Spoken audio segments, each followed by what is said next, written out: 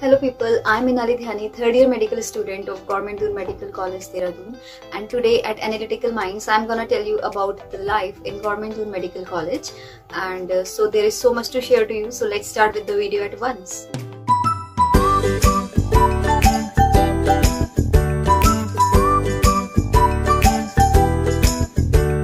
So I'm gonna talk about the first day at the college. So our whole first month is of foundation course. So on the very first day we were given a brief introduction about the curriculum and we were told that what are the responsibilities of a future doctor is.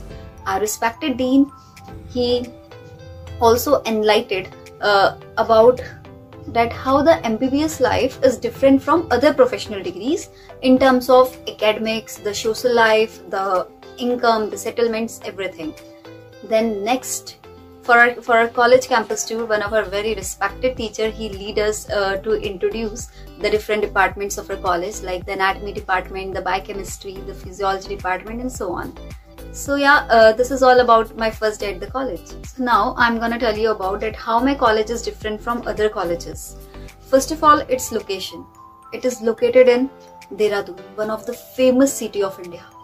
And also you know that Dehradun is the capital of Uttarakhand. Secondly, that Mussoorie, Rishikesh, they are so near to it, so you can visit there with your friends.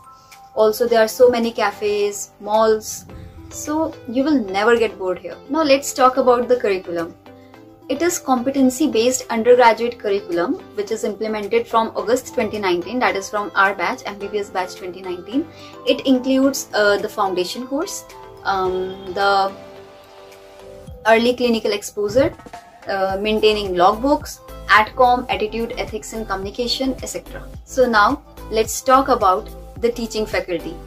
The teaching faculty in the college is amazing. There are professors from old and reputed colleges with amazing experiences. And I can assure you that you will gain a lot if you are interested. And they are friendly, they are strict at the same time, and they are caring too. So now let's talk about the campus. Our campus is not too large, not too small. It is sufficient for the students to roam around, and our campus includes the basketball court, the volleyball court. We have different gyms for boys and girls, and we have a canteen also. So yeah, this is all about our campus. So now let's talk about the dress code. So there is no such dress code in the hostel, but in the college you have to be properly dressed. For boys there is a shirt and a trouser and a white apron, and for girls you have to wear salwar suit with a white apron. So now let's talk about the patient load. The patient load in the hospital is amazing. You will find every kind of patient in the hospital, and I assure you that you will learn a lot here. So now let's talk about the hostel life. I'm a hosteler, and one room is shared by 3 girls, and everyone is provided with an almirah, a bed, a table and a chair. Yes, we have the common washrooms, but there's nothing to be worried about, they're well maintained.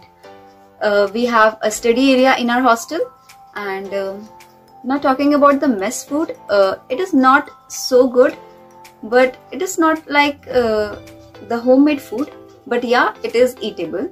And there are some days where you are provided with your favorite food. So yeah, this is all about our hostel. So now let's talk about the senior-junior relationship in our college. The senior-junior relationship is very healthy. The seniors are very friendly. They are always helpful to you. They will guide you at every point.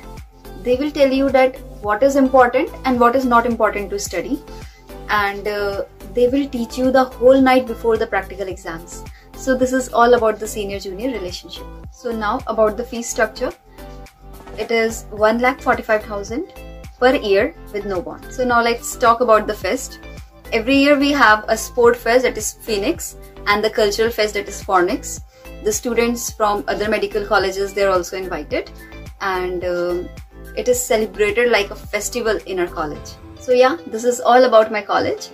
And at last, I want to give advice to my juniors who will join the college in the upcoming years, is that be courageous, be confident, and there's nothing to be worried.